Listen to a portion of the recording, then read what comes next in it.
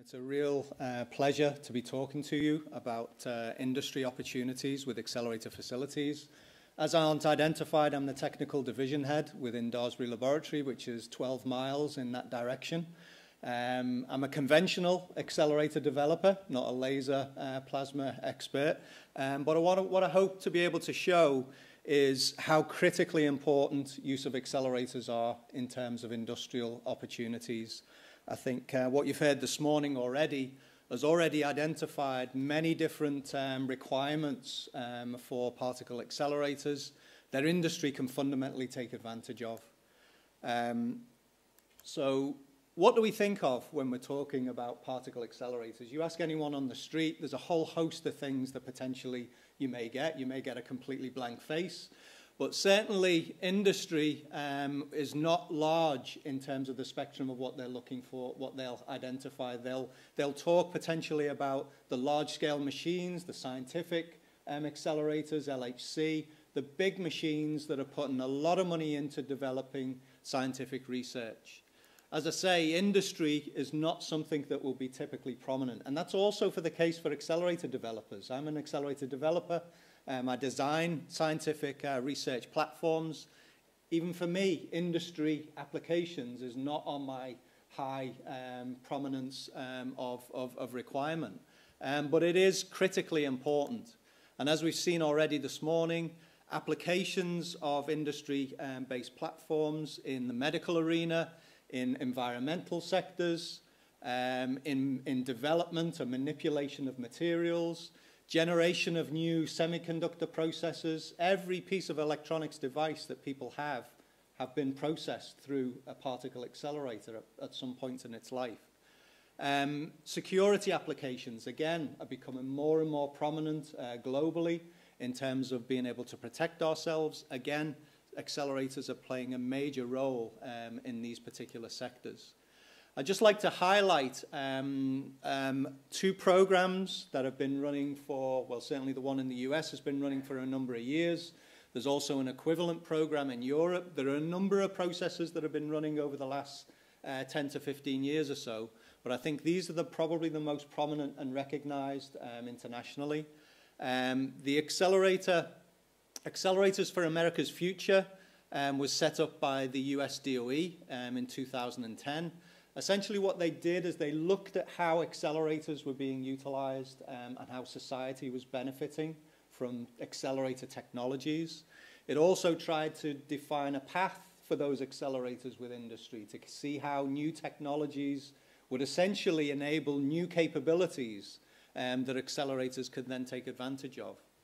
In a similar way, in Europe, the applications of particle accelerators in Europe that was driven through the European Community and the FP7 program under UCARD2 has done a similar assessment of current capabilities, again looking at how developments have occurred over the last 10 or 15 years or so, and again tried to direct what the future needs are from a commercial and industry perspective to take advantage of new technologies that have been developed globally. So as I say, these are very useful references to kind of see how internationally and around the world the utilization of accelerators has essentially evolved. And we've heard already this morning, and many of us will already know more fundamentally, is the sectors that are currently being focused on with accelerators in the medical application arena, utilizing electrons, protons, and carbon ions for cancer therapy. These are essentially the baseline solution for treating these type of diseases. In addition, generating the diagnostics that are needed to pinpoint where these problems occur in the human body. And these various techniques are able to extremely precisely paint the way in which these accelerators then destroy the cancers within the human body using a combination of these different processes. And obviously many leading countries have extensive utilization of these technologies already. Unfortunately, there are many, many countries that don't. And so again, being able to develop more advanced, easier to use, more cost-effective solutions is a key priority around the world. Security, as I've said, is another global escalating problem. Wherever there's a possibility of hazardous material or hazardous transport of things across borders, invariably there's a mechanism to try and protect that proliferation of undesirable devices or components. And invariably, accelerators are then used to scan cargo, to scan individuals, to scan planes, trains, trucks, anything that cross borders will utilize particle accelerators. And electrons are one of the baseline solutions, relatively low energy electrons that do the vast majority of the scanning of devices that come into countries. In the energy arena, this is again a very new area of application of accelerators that is becoming more and more prominent in leading countries around the world. Carlo Rubbia, one of the ex-directors at CERN, developed an idea called the energy amplifier, and he patented this back in 1995.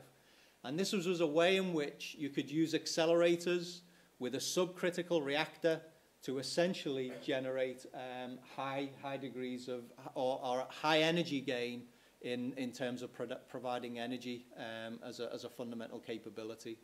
Obviously, this process is then critically reliant on the reactor that you're then using. And his idea was to use thorium, a thorium-based reactor, which essentially would give an extremely high energy gain from the 20 megawatts of electrical power that would be needed for the 10 megawatt proton beam, to be able to then deliver 600 megawatts of electrical energy. Again, you know, a major advance potentially in terms of energy production in the current climate. One of the other fundamental benefits of this process is that it is a subcritical reaction. And again, when you compare it against conventional reactors, if you turn the accelerator off, the whole process stops. So it's, from a thermal perspective, it's a much safer way of producing lots of energy from a relatively robust platform.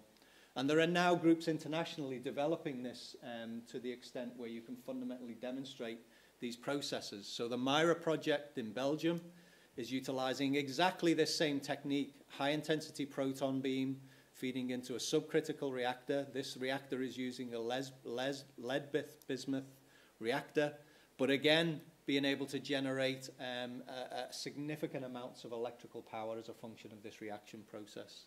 And there are other groups internationally in the process of developing very similar demonstrators. Environment is another area where constraints and restrictions are becoming more and more relevant, and this is particularly prominent for big industries who generate invariably lots of potential pollution, which obviously needs to be very well controlled. So wastewater and flue gas are two of the key areas that industry fundamentally have to address in terms of their product delivery. The big problem with large organizations who use a lot of water and potentially contaminate that water as a part of their production process is that they have a very expensive problem to solve. This contaminated water is very difficult to decompose and to dispose of. It's a very complex and expensive process to do with expensive filtration and osmosis techniques. But utilizing accelerators gives by far a more effective way of being able to break down the constituent parts of these contaminated processes. And there are groups looking at large-scale implementation of a very simple idea, and that is whereby you essentially expose the contaminated water solution with high-power electron beams. And this gives the ability to decompose the constituents of the material you want to be able to recover, and gives the companies then a better ability to dispose of the waste products. This just shows you a very simple test that we did at Daresbury with one of our electron accelerators. This is using a 1 MeV, 10 centimeter long accelerator. Essentially exposing a textile dyeing solution to an electron beam. And very rapidly, you could see this solution, which is a purple color, completely changing its color as a consequence of that deconstitution of the contaminated solutions. And what we were able to show within seconds, that we were able to kind of remove a lot of the hazardous components from this solution. This is obviously just one of thousands of different solutions that need to be treated from an industrial perspective, but it just shows you how applicable and how easy it can be to kind of treat some of these problems using particle accelerators. And this same process can be directly applicable for flue gas problems. Again, lots of contaminants coming from factories, which can be extracted through decomposition using electron beams, and the hazardous components can be more easily precipitated, making it much easier for the company to then deal with from an environmental perspective. On top of these, which are obviously major global problems, every one of those, every country around the world is trying to get more effective, more extensive use of accelerators to deal with these problems. There are lots of other areas where industry is already delivering everyday products, sterilization of hospital instruments, of packaging, of food. Accelerators are already being used for those purposes. Curing of plastics and inks, again, many applications are already using an extensive array of accelerators to be able to get the right materials for application in our everyday lives. And in the semiconductor industry, as I say, every electronics device you will have gone through an accelerator at some stage in its life, which has required ion implantation for the electronics that are embedded within it. If you look at the array of accelerators, and I say in use today, but in reality this is the survey that was done by the APAE in 2017, you can see the number of accelerators that are currently utilized at that time across all of these application sectors. And we've heard already this morning 30,000. Well, this assessment was done in 2017 and it was already approaching 40,000. This is growing to a very high degree year on year in terms of the need for utilizing accelerators more and more in new areas as they become more prominent. And the products that are essentially generated as a consequence of using accelerators is phenomenal. It's estimated that over 500 billion pounds of products a year need accelerators to go into the marketplace. And this is growing, again, extensively year on year. So the impact for accelerators that accelerators are having is massive. And it's applying to our economy, to our health, and our well-being every day. This just then highlights the recommendations that were made by both the American group and the European group, remembering that there's a 7-year or so differential between the two. But a lot of the recommendations are very similar in relation to what the key priorities are seen to be needed kind of moving forward with accelerators. Reliability, beam power, higher gradients in a smaller footprint, reducing costs. What we've seen in the more recent report from the APAE, again, higher efficient accelerators using superconducting technologies, using lasers, making things simpler, reduce cost, higher efficiency, and making things mobile, easier, be it finding ways to more easily transplant accelerators in different locations as a function of where they're needed. And both of these groups highlight that big science has a major role to play in all of this, and being able to take advantage of new technologies as they're being developed for the likes of LHC, for the likes of large-scale free electron lasers around the world. Those same technologies can be transplanted in the industrial sector, and I'll show you some examples of where that's already being done. And this is one from again, another very large-scale facility development, the Compact Linear Collider, which is a close to 50-kilometer size machine, but it uses very, very high performance accelerators. Aren't identified. The kind of state of the art at the moment with conventional technologies is around 100 megavolts per meter. These are the devices that are doing that at the moment, and this has taken decades of development to be able to achieve this level of performance. And so looking at how this technology can then be translated, CERN have collaborated with an industrial group in Europe, the Terra Foundation, and looked at how these accelerator technologies can then be utilized in a commercial and industrial sector for medical therapy application. And so they look then to be able to translate all of the design and fabrication technologies to provide an extremely compact accelerator that can be used in a hospital environment.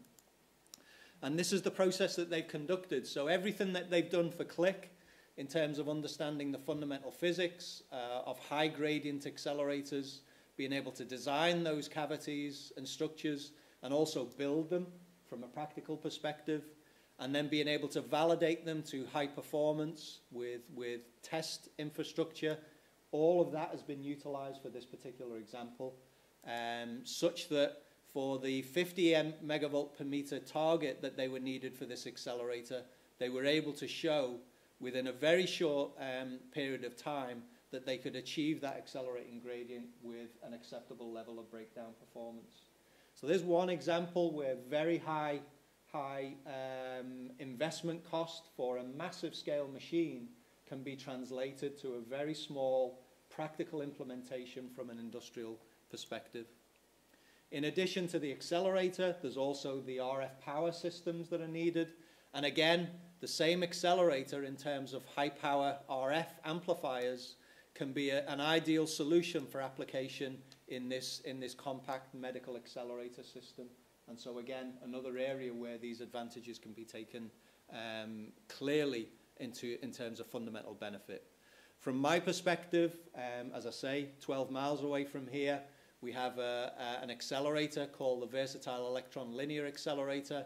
This is a flexible accelerator platform whereby academic and industrial users can utilize and develop new capabilities, develop new technologies, and fundamentally take that out then into the commercial sector. This just shows the kind of platform we have for this high performance accelerator platform.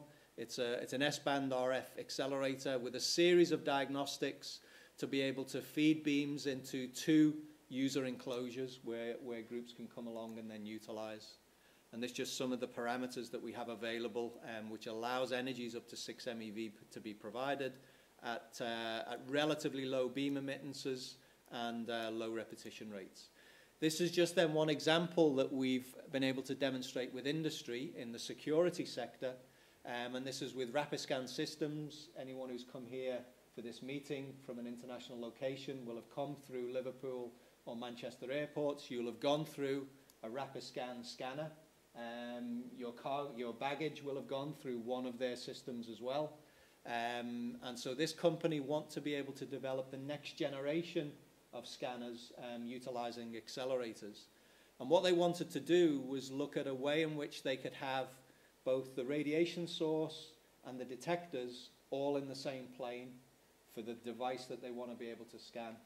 And so the beauty of the accelerator that we had at Daresbury with Vela allows us to provide high performance electron beams which can generate pencil X-rays, which then is, when fed onto a sample, if the backscattered radiation can be appropriately measured, then this gives the researchers the ability to characterize what is in the component that they want to be able to analyze.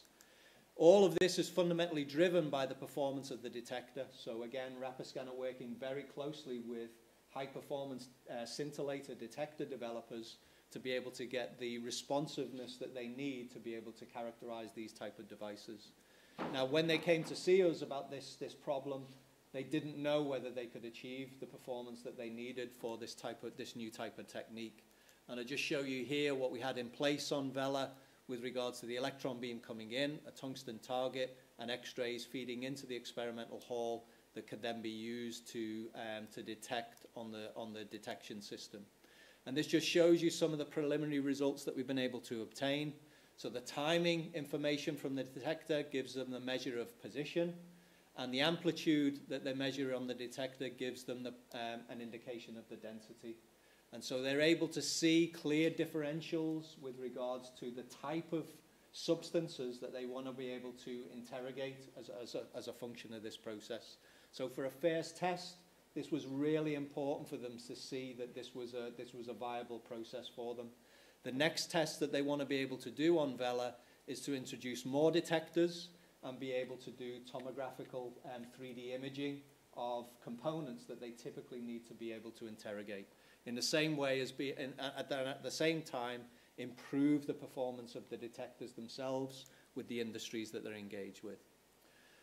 The other example that I just want to show is, again, another application of big science and how at CERN they've been able to develop advanced technologies. This is a radio frequency quadrupole that was developed for the new injector for the high luminosity program on LHC at CERN. What they've been able to do is to translate this large structure design, which delivers very high performance for what they need on LHC, to essentially a miniature version that can then be utilized in a more compact environment. And this device is now being utilized in industry. So in collaboration with Advanced Oncotherapy, this device is being used as a new type of particle therapy accelerator. It will operate with proton beams up to 5 MeV.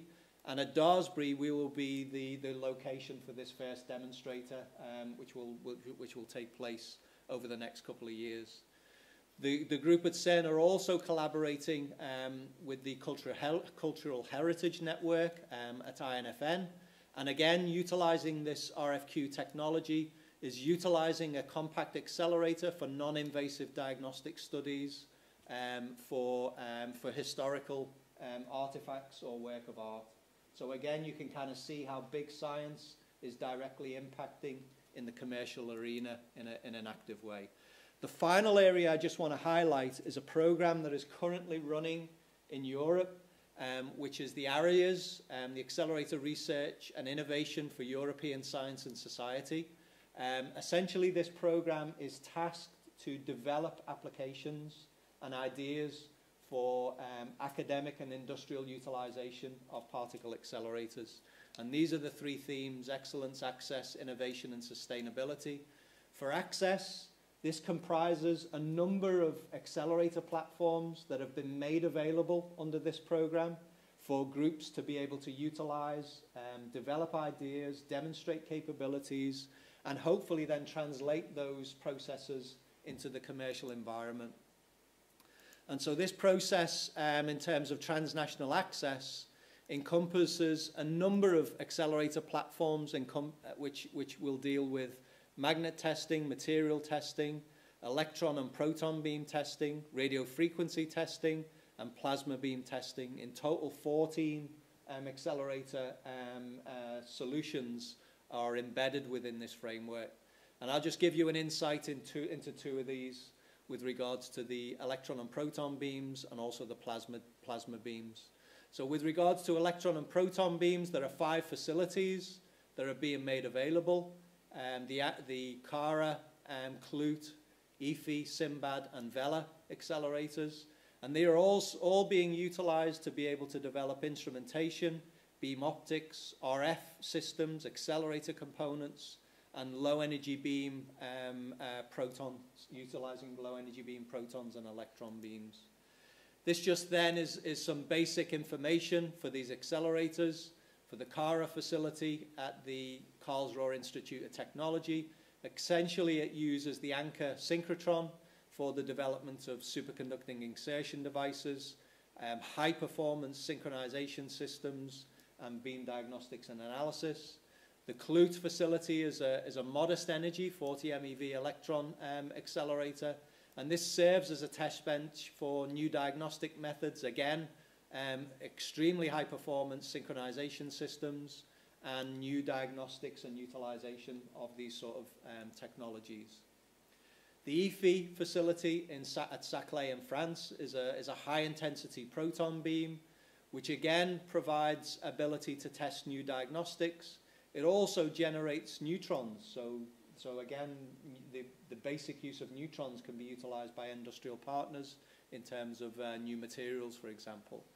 And then the final facility I'd like to highlight is the Sinbad facility at Daisy, which is being built at the moment, and this will provide very short electron bunches for ultra-fast science. So again, opportunities to use the type of science that was being explained earlier in terms of femtosecond and even attosecond generation radiation sources using plasma-based acceleration, and this facility will be available in 2019.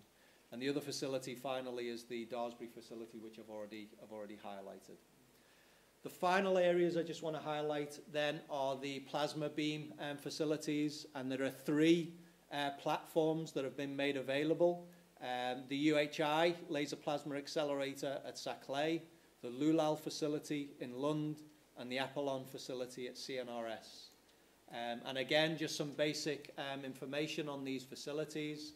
The UHI facility has an ability to develop the plasma electrons up to 200 MeV and be able to then characterize these electrons in terms of how they can then be utilized. In a similar way at Lulal, they're able to develop the plasma electron beams and using the same processes up to 100 MeV and again using very high intensity lasers. And then the final facility is the Apollon facility at CNRS, again utilizing the same technologies and capabilities. This has 2 petawatt scale lasers that are able to generate long focus and short focus experimental opportunities, operating with electron beams up to 200 MeV. And I note here that the energy spread is predicted to be approaching what's needed for conventional free electron lasers, which is again a very important mechanism for these type of accelerators. And I just highlight that this process is open, so all of those platforms are accessible. If groups need to use them, there's a registration process you can enter into, and certainly the groups who are offering these facilities are there to help in terms of provisioning for those experiments. And so finally, I'd just like to say, with regards to what we can now see in terms of the impact and the importance of accelerators, what I've been able to do is to make industry a bit more prominent in terms of what we see as needing to be the fundamental benefit that industry can give to us from a societal perspective, but also in terms of taking advantage of key technologies as they're being developed. So thank you very much.